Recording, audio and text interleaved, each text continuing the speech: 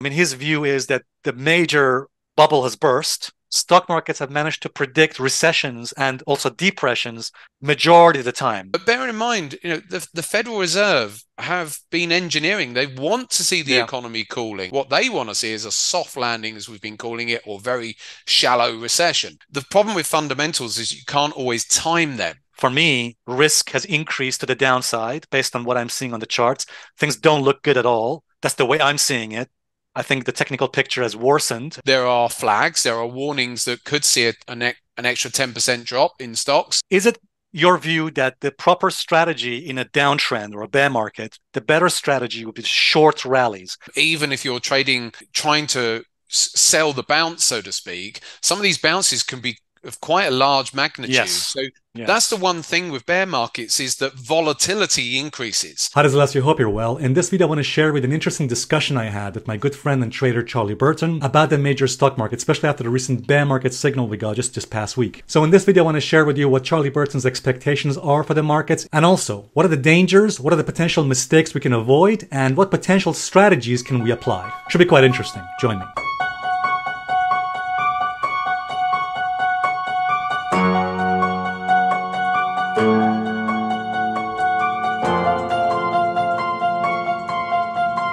Alright guys, welcome back. Now before we go into the discussion I had with my good friend Charlie Burton about the major stock markets and also what potential mistakes we can avoid and what potential strategies we can apply, there is something important I need to mention here. Just recently, a bear market signal was triggered in the stock markets. I made a video about this recently if you haven't seen it. Whenever the signals occurred in the past, the risk of a major downtrend or a recession increases dramatically. In fact, recently the analyst Jay Keppel of Sentiment Trader issued this warning. The market could become more volatile in the months ahead, with the potential for large up and down swings in price.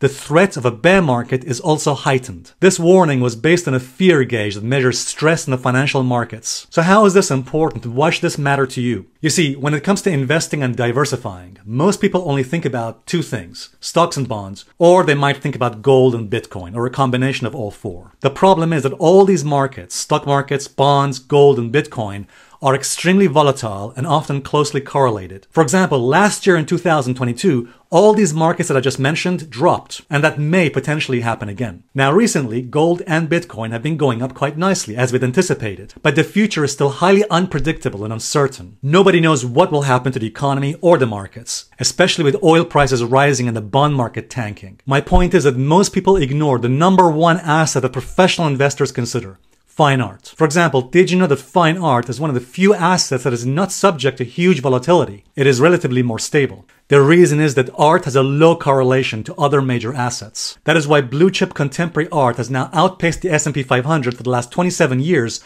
by an impressive 136%. By the way, I'm not saying that investing in art has no risks. It does, just like any other investment. And this video is for educational purposes only, not a recommendation to invest. I'm simply saying that most people completely ignore fine art as an investment because they think mistakenly that it's only for billionaires. Wrong. In fact, just recently, I myself made a very modest investment in a Banksy painting with the help of our sponsor, Masterworks. Masterworks allows ordinary people like you and I to learn how to invest in art and also by having a share in the paintings. So when they sell a painting, the net proceeds are passed on to their investors. By the way, Masterworks have sold 16 paintings to date, all of them profitable to investors. Masterworks have over 800,000 users and are the only art platform in the world offering museum-grade blue-chip art. Getting started with Masterworks is very simple. Simply click on the link in the description for priority access. Then just set up an account in a few seconds and browse their artwork. By the way, any money we get from sponsors is given to charity, such as helping abandoned animals, like the dog I talked about in my previous video. Alright guys, thank you. Let's get back to the video and my discussion with my friend Charlie Burton about the stock markets. What I want to talk about with Charlie is something that's happened quite recently. There's been a lot of uncertainties,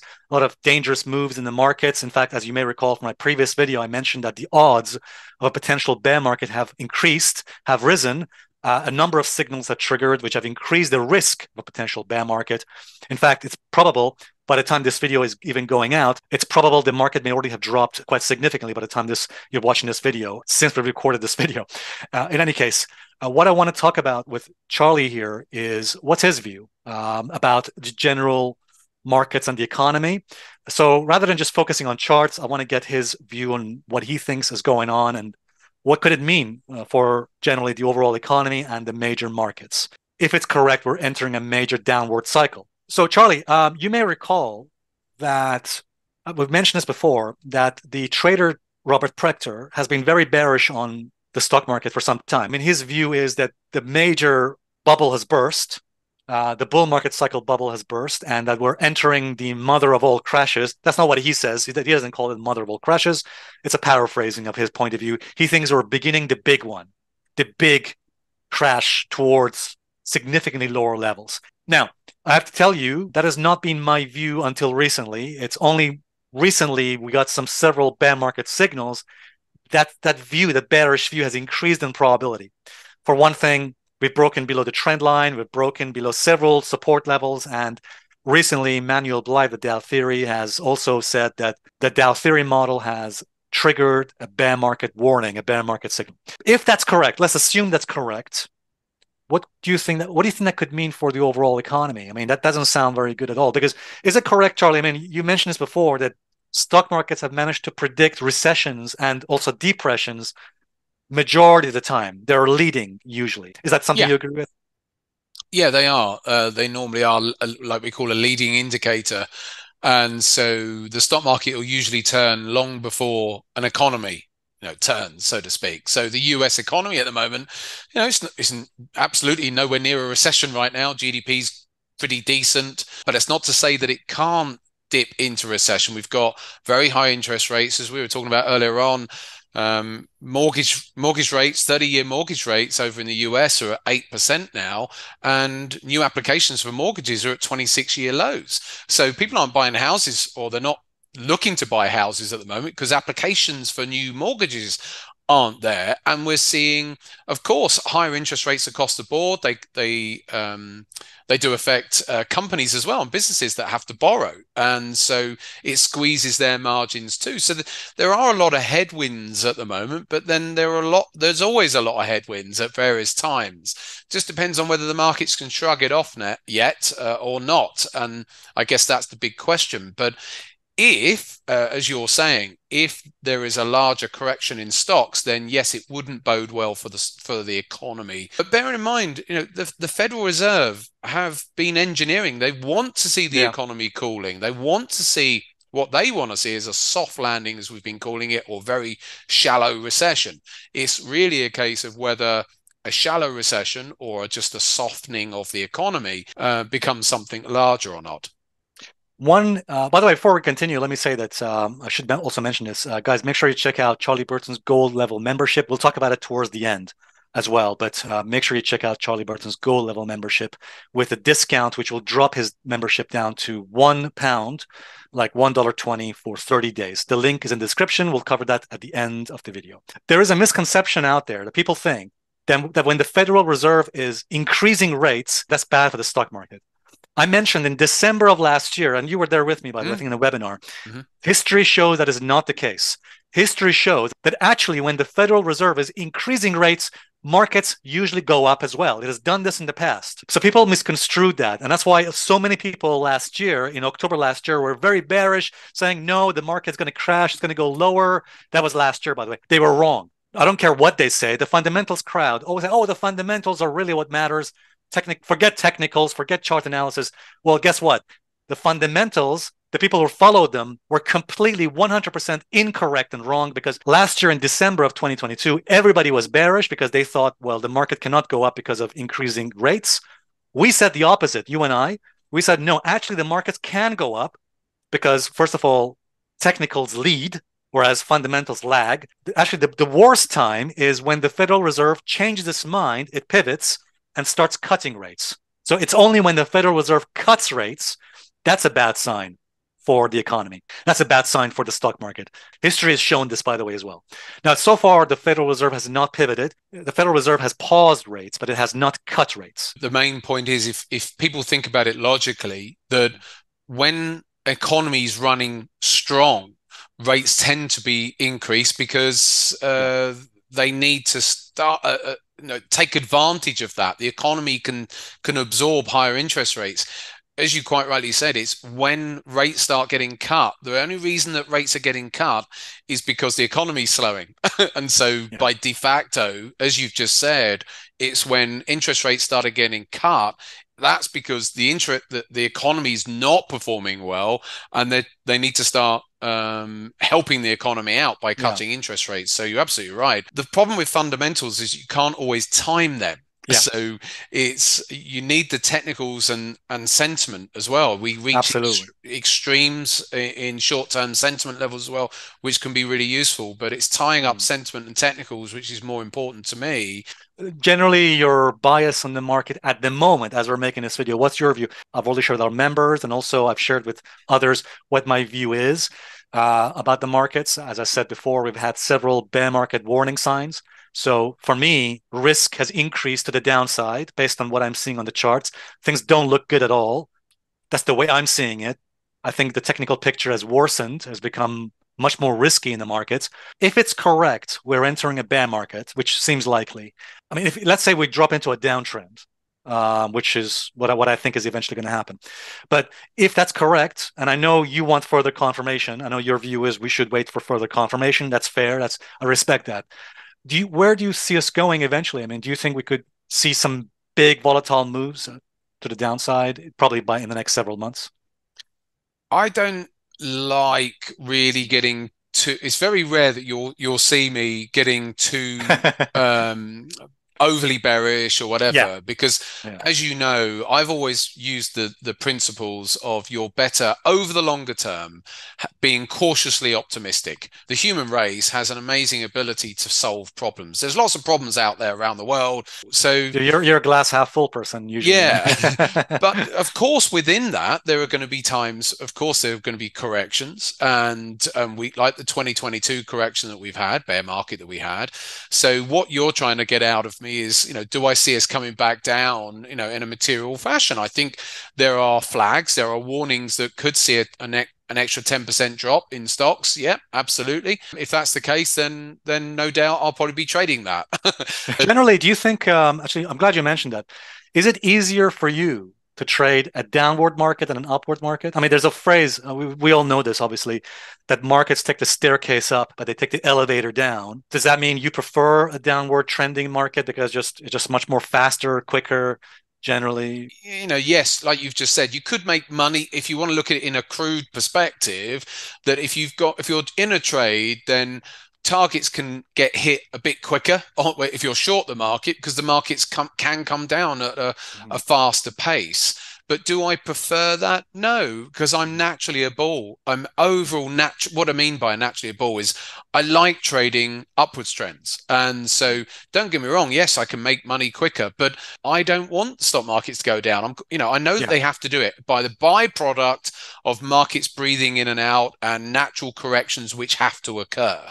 But one thing we always have to bear in mind is that when the stock markets are coming down, means a lot of people out there are in pain, so financially or whatever. So I don't wish for that sort of thing, because there is that byproduct when that sort of thing is going on. Just one last question, Charlie. It's quite an important one. If it's correct that we're entering a bear market or a downtrend, which seems likely in my view, is it your view that the proper strategy in a downtrend or a bear market, I know it sounds obvious, but it's worth just mentioning, is it also your view that the better strategy would be short rallies? So any rallies you get into resistance would be an opportunity to short, obviously with a stop loss. Is that generally your view as well? And what kind of things could people use? Do you think could be useful in that regard? And just technically, overall, generally speaking. Yeah, I mean, there's two ways of thinking. If you look at the 2022 bear market, we saw some very large rallies. We Yeah. saw rallies of like 20% rallies. So trading, even if you're trading, trying to sell the bounce, so to speak, some of these bounces can be of quite a large magnitude. Yes. So that's the Yes. one thing with bear markets, is that volatility increases. You can be right as a trader and okay, the market's going to go lower, but Yeah. still end up getting caught just because the volatility of some of the moves can be quite big. But yes, on principle, yes, selling technically into what would be prior lows, which now become resistance, would be a logical way of looking at it. And any trend Right. lines, the clear trend lines in the market as well. Obviously, So this stop loss very important. Oh yeah, yeah. Yeah. Anyone But who doesn't use stop losses as a trader, yeah, that's a as a very gambler, dangerous. Yeah, yeah, yeah. No, you're absolutely right. And I'm glad you mentioned something very important, which is that you're right. In a downward market or in a bear market, volatility increases. And usually you see these bounces, which people completely underestimate how big these bounces are. And that often catches them out. mm. So you need to be so position sizing is going to be very important. Am I right, Charlie? Position sizing. Yeah. Uh, There's an old expression when you're trading in high volatility market conditions. If we were to go into a higher, I know volatility's just started creeping up a little bit this week, but if we went into a true bear market with high volatility, double your the size of your stop losses yeah. and half your position size, just to allow for the extra volatility. Because Double your stop loss, but half the position size. yeah, yeah. So it's just to allow for the extra volatility, because what happens is markets, when they're in bear markets, because they're bouncing around so much, they can overshoot technical Yeah. levels, but then still come back off. So a wider stop loss, but with a smaller position size, might just be useful for some traders if we go into that type of environment. Yeah, one method that I quite like is gradually scaling in. I find that quite useful. Scaling into something, into a trade, and Yeah. then having a hard stop above a resistance, just above resistance, having a hard stop loss. Yeah, Um, trying to be absolutely specific at a level is difficult yeah. in that type of environment. So you're absolutely right by saying, actually, I'm going to put a very small position in here. Mhm. My hard stop's up here, but I'm allowing for a couple Mhm. of other positions, because there's this whole range where I might want to enter over and Yeah. then have a hard stop above. Your risk management is still there, Mhm. but you're just putting in small incremental positions in. Mhm. Yes, because it's harder to be exact when you're in that sort of higher volatility environment. One mistake which people make is, as I'm sure you know, Charlie, is that in a bear market, people think, "Oh, buy the dip." Complete mistake, because if you keep buying the dip in a bear market, you're just going to lose money over and over again, especially if you as a trader. Maybe I think you might say as an investor long term that's different, but Mm-hmm. as a trader, buying the dip is a big mistake because you just end up losing money overall. Yeah. In a previous video, I said that in a bear market or a downtrend, you cannot use fear or extreme fear in the market, sentiment of extreme fear, as a contrarian indicator, because just fear, markets can be in extreme fear sentiments, but keep going down. But what I would personally do, and this is something I forgot to mention in a previous video about sentiment, which was what you can do is use sentiment in a different way, which is you can wait for a bounce, like Charlie said, wait for a bounce to resistance, wait for the sentiment to change just temporarily to neutral or greedy. Sentiment must change from fear back to neutral or greed, and then fade that, short that with a stop loss. Would you agree with that, Charlie? I mean, would that be useful in a downtrend or a bear market? Yeah, but the one thing to add to that is you're right, because if it goes from that to very quickly to neutral or greed, that would tell you that the bear market's not over. Because Yeah. when bear markets are truly over, even when stocks start bouncing, Ah, no one yes. believes it. Good So you point. don't go to Mm, greed, you still have pessimism, even that's as right. the market's rallying. So if you Yeah. go from pessimism to euphoria, relatively quickly, or people very quickly are thinking, that's it, it's all over. No, it probably isn't. It's when everyone says, no, this is a false flag, it's Yeah. going to roll over. When you hear that, then we Sure. probably have bottomed. Yeah. Just to make sure I mention that this video is not a recommendation to trade or sell or buy, just purely for educational purposes. But I think it's very useful to get your point of view, Charlie, in this video for everyone to understand and learn from. Charlie, thanks very much indeed. I hope this video has been helpful to everyone. Thank you for watching. Make sure, guys, you check out Charlie Burton's trading service, which is, and by the way, make sure you use also the promo code LT Gold to get his price drop for 30 days down to, the price drops down to about £1 or $1.20, which you can use for about 30 days and check it out. Take it for a test drive if you haven't already done so. And again, I think you'll be very much pleased with his service. You won't be disappointed. Thanks very much, Charlie. I really appreciate it. Well, thanks for having me on as always.